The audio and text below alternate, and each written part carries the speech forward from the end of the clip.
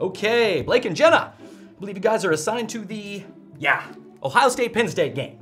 So you'll sit up on opposite sides of the field, filming each team's sideline, stealing their signals from when Michigan plays them later in the year.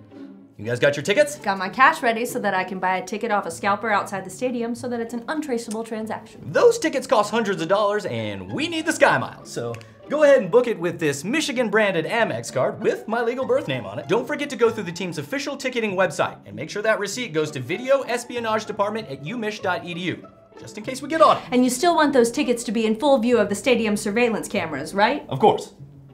Now you guys get your cameras, right? I thought we could try this, a 4K pinhole camera burrowed into the Ohio State logo on this hat. I can already tell there's not a servo zoom lens on that thing, so let's just keep using the regular camera we always use. Let's not reinvent the wheel here, people. Oh, and what's with the clothes, guys? We thought it would be better to wear the other team's colors so that we blend in with the people we're sitting with. Why don't we leave the thinking to the man with football signal stealer listed on his public-facing LinkedIn page and keep wearing the official department t-shirts, okay? We've built a brand here, people, and I expect you to respect it.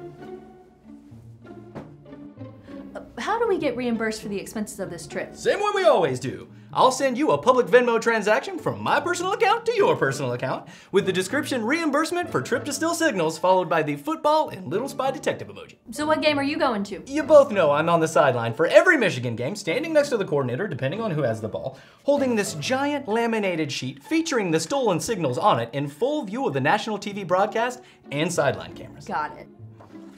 Any other questions? Nope, let's do this. Okay, off you go. Got a question? Yeah. What happens if we get busted by the NCAA?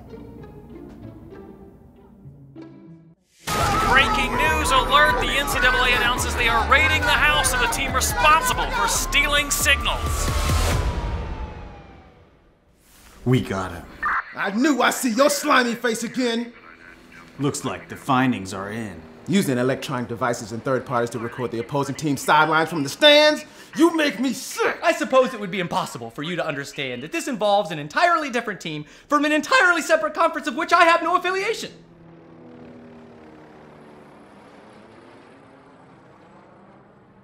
Stop resisting! This episode is brought to you by Renaissance Bank, understanding you.